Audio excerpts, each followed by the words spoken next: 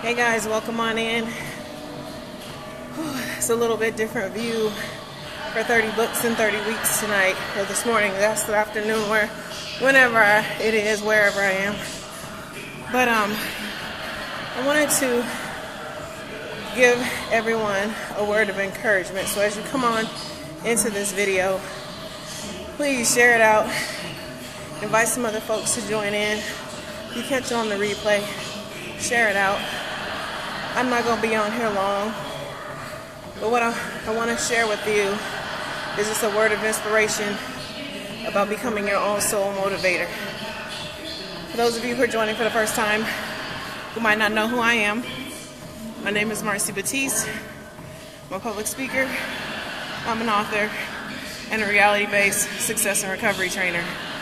I'm also a wannabe gym rat, right? So I'm bringing this video to you as part of 30 books in 30 weeks, actually from my fitness center today for a very specific purpose. Part of what I do is I have a trading company called Bankable Success Advisors, and we specialize in working with businesses and individuals to help them optimize their investments, time, emotion, energy, passion, so that they can get the results they want in their life, their relationships, and their businesses. So I want to talk real quickly today, as I wrap up my cardio, about being your own soul motivator in conjunction with allowing God to make a way for you. What you cannot ever do is rely on God to do His part without you being willing to do your part. And I want to bring that example to you in the form of me having to be my own soul motivator. What's going on, Earl? Hey, Kevin. It's about me having to be my own soul motivator on my fitness journey. For those of you who followed me for years, you know I used to be almost 400 pounds. I lost 200. I've kept the bulk of that off for nearly 15 years. You don't do that without self-motivation. You can't look for external motivation.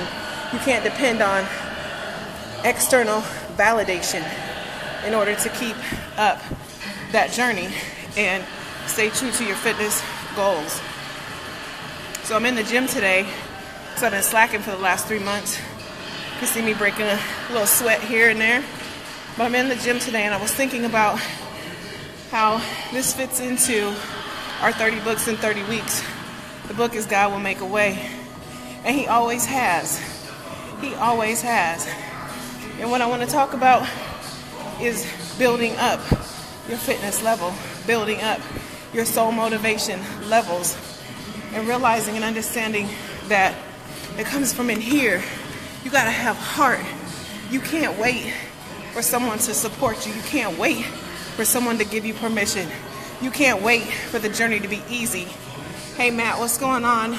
Terry, Matt Patterson. You can't wait. You have to become your soul motivator, because what I know to be true 100% is that if I had not learned to become my own motivator and I waited for someone else to give me permission to change my life, I'd still be 386 pounds and miserable. If I waited for someone else to say, hey girl, look like you done put on a couple pounds, you need to get refocused, I'd still be sitting on my couch. I have to be my own soul motivator. I have to be my best accountability partner. I can't wait for anyone else to do that. God will make a way. I promise you, He'll make a way. You're going to start, if it's a fitness journey you're starting, everyone has a fitness level. Everyone has one. It's up to you to tap into it. It's up to you to be your own soul motivator, to get off the couch and get started. You want to start your business? You might not have zero experience. You might have years of experience. You have to be your own soul motivator to get up and start that business. If it means Google searches for days, if it means hiring a coach, if it means asking friends, If it means, going to the library and spending hours in the library, that's what you have to do as your own soul motivator. Don't wait for permission. God will make a way. I promise you. But you have to do your part. You have to start. You have to start. You have to put in the sweat equity to make it happen. Dreams don't just come true. We make dreams come true. And remember, as your own soul motivator, you might get disappointed sometimes. You might get discouraged sometimes. It won't always be easy. There'll be days where you want to stay on the couch. There'll be days where you don't want to work on your business. There'll be days where your relationship is the biggest hurdle and the biggest obstacle in your life, but it's also the thing that gives you the greatest satisfaction when it's going right. As your own soul motivator, you have to tell yourself that every single day. You have to remind yourself, in the tough times, it ain't always going to be tough. Good times happen, fun times happen, easy times happen, just like the tough times happen. So, God will make a way, but you got to do your part. And that's the big overarching theme of this week, is you have to do your part. He'll make a way. He'll give you the resources available to you. But if you don't reach out to them, it won't do you any good. It won't do you a bit of good. You have to be motivated to start. You have to be motivated to go in. You have to be motivated to do what you need to do to make your dreams happen. God will make a way. He'll put you on the path. He'll put people in position to help you. But if you're too scary-acted to act on it, they won't help. He'll give you the physical ability to start.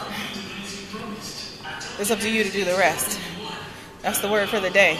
It's up to you. You got to be your own soul motivator. Whether you're talking about a fitness journey, building a business, enhancing a relationship, whatever the case may be. Do your part. God will make a way for the rest. Have an amazing day, you guys. Time to go lift.